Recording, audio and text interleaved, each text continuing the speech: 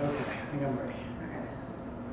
Hey guys, welcome back to Slow Travel Chronicles. My name is Stephanie and this is my husband Garrett, and I have a notebook here so I don't forget what I wanted to talk about with you guys today. And we're really going to talk about 4 things. We are going to talk about why we picked Puerto Vallarta for this trip. We're going to talk specifically about why we picked this Airbnb for this trip. And we're going to talk about our likes and dislikes for Puerto Vallarta and our likes and dislikes for this Airbnb. So that's what we're going to cover.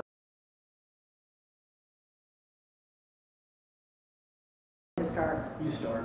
Okay, so why did we come to Puerto Vallarta? So we had just when we were looking at trips, we were in Spain and we had been there almost 90 days. Out of the 180 days we were allowed to be there because of the Schengen rules.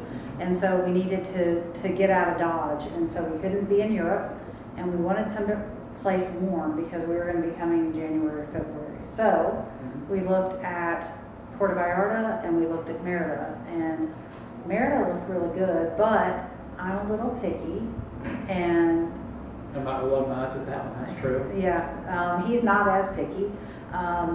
Anyway, Merida, the Airbnbs that I liked were outside of our price range, so that was one of the drivers of why we picked here. And the good ones that we liked that were in our price range were unavailable. So there were plenty of Airbnbs to choose from. We were just a little late selecting. Yes, and on my bucket list was whale watching, and we're going to be able to be here and watch the humpback migration, and we were fortunate to do a whale watching trip. There's going to be a video about that, and we saw mothers and calves, so that was really good, and that was pretty much why we picked here.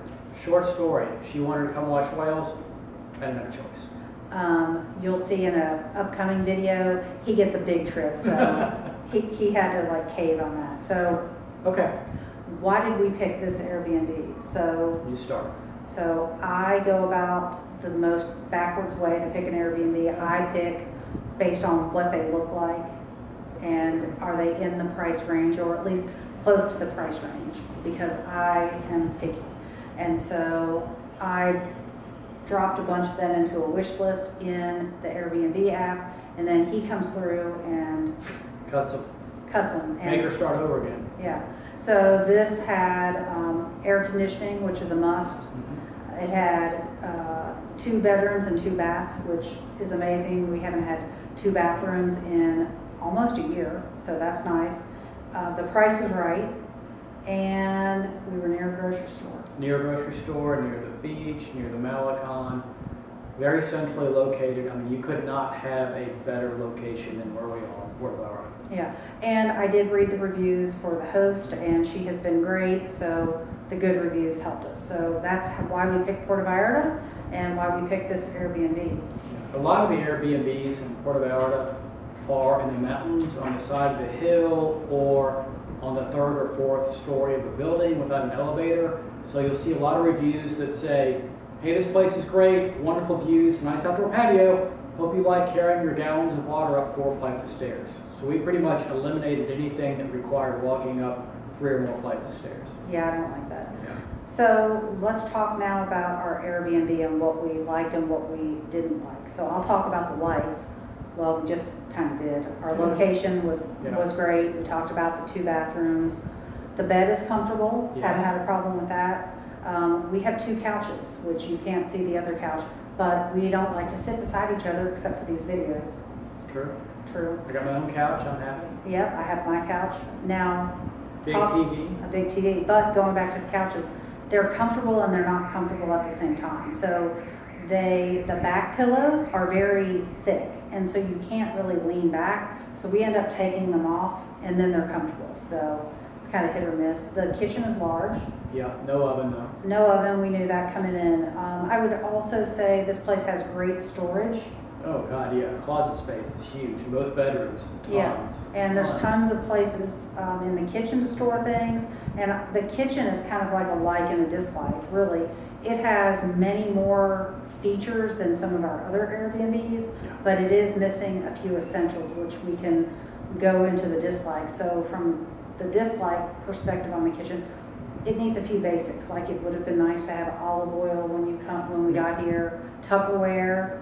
It's nitpicky stuff. Really, it's a nice kitchen, except for the missing oven. I'd like more than one kitchen towel, that would be nice. Keep going. Just basic things, a colander, measuring cups, measuring spoons, Mhm. that sort of thing. They did leave salt and pepper, so we have bought olive oil, garlic powder, Tupperware. The dislikes for the Airbnb is the noise, and I don't know if you can hear this, but I'm a very sensitive person to noise. I'm a nitpicky noise.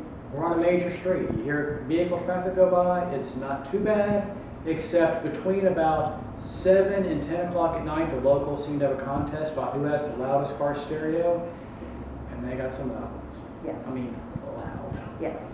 The other thing I would say is the balcony. We have a balcony, so that's a like, but it's not very usable. There's no chairs out there. But other than that, we like this place. Our hostess has been good, and I have never felt unsafe here at all. We are above a bakery type of place, and there's people out there all the time, and it's nice. Yeah. No, I haven't felt unsafe anywhere in Puerto Vallarta. I mean, and we walk around a lot. We've been out of the tourist zone a lot. Not a problem. We've ridden the bus to Walmart to get groceries. Oh, yeah. And we've ridden the bus to the botanical gardens. That's a good trip to go on if you ever have a chance to go here or come here. And, you know, that leads us into our likes and dislikes about Puerto Vallarta. The weather's good. There are a couple of activities you can do. Yeah, there's botanic gardens that Stephanie mentioned. There's a butterfly sanctuary. There's a thing they call a zoo, though I wouldn't go there. We read the reviews online. It looked like a disaster. A couple of small churches. Really, it's a beach city. So you've got beaches, restaurants on the beaches, bars on the beaches. Eat, drink, and sit out in the sun. Yeah. That's it. Yeah, so there's not much to do. I mean, there are zip lining, ATV tours, horseback rides. So I guess there's more, but we don't really do that.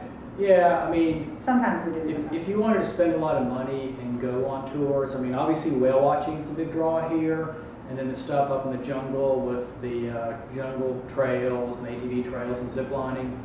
But we've done a lot of that stuff in the past, and it's just not something that drew us here. Yeah. So, yeah. Yeah. Now, one of the other things I would say is we have been fortunate that we met some other nomadic people while we were here. And we've hung out with them at least once per week. Yeah, once or twice a week. Pizza, beer. Games, restaurants, beer. Yeah. Beer's cheap. It's good too. Yeah, it is.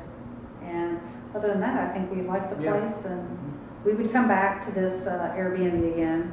And stay tuned for an upcoming video I'm going to do what I would do to like take this Airbnb to the next level. I like stuff like that. I love house flipping, anything like that.